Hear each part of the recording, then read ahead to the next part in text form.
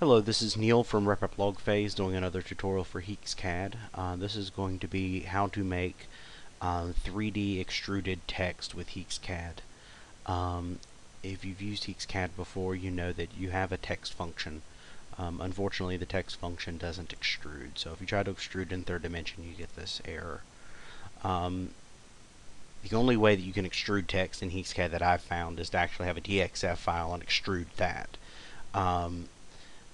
So since I like to always use open source, you can use InkScape. Unfortunately, when it exports a DXF, it doesn't come out in a way that HeeksCAD's friendly with. So an easy way to get it to export properly is to go to the Big Blue Saw, which, by the way, they're a great laser cutting company, but also they managed to fix InkScape for me. So Big Blue Saw's DXF export for InkScape is a different way you can save a DXF file out of InkScape, which makes it really easy to do text.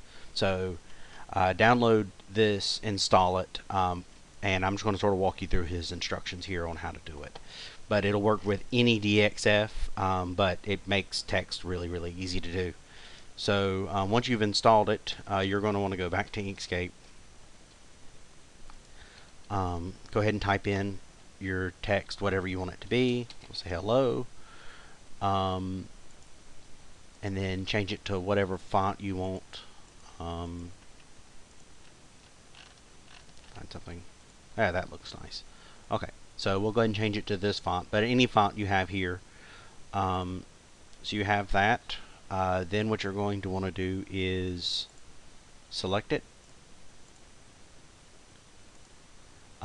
You're going to take the object and ungroup it. Edit, select all, object, ungroup, and then you're going to go path, object to path. Once you've changed object to path, you're going to save it as the Big Blue Saw DXF output. Save that as hello. Once you've saved that DXF file, you go back over here and import that into HeeksCAD. There's your text. Now that text is extrudable, so extrude it and it'll come out as a solid. If you notice, the letters are actually full. That's pretty easily fixed though. All you do is you select the outside of the letter, then the inside of the letter, and boon line. And same with the E. So get back over here to the E. Take the middle out.